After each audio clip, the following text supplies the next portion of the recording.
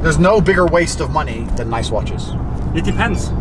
Okay, if you know what you're doing and you exactly. save them, I ain't got a clue what I'm doing. So I'm an idiot. And I just buy the ones I like because of how they look. And I think it's the biggest waste of money ever. Because you wear it, you get a few scratches on it.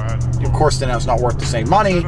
And I don't even tell the time with it. I tell the time on my phone. So it's the biggest waste of money in the world, I think. This has got to be... I said this to someone. I said, I didn't feel rich when I bought a Lamborghini because a Lamborghini you can use.